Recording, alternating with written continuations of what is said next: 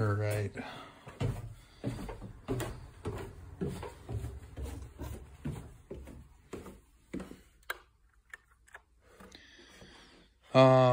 Basement feels dry, smells dry. A lot of good space down here. They've got like a, looks like this is just on dirt for some reason.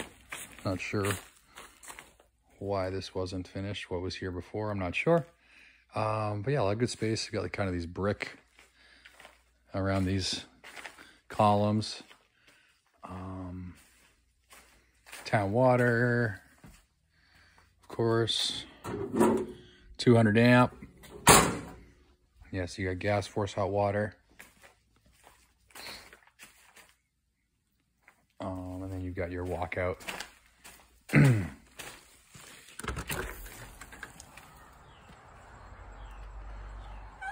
So yeah, I don't know. I would maybe even, you could leave the bedrooms as is. They're all small, or you could,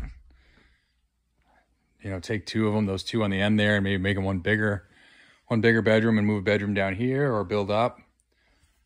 But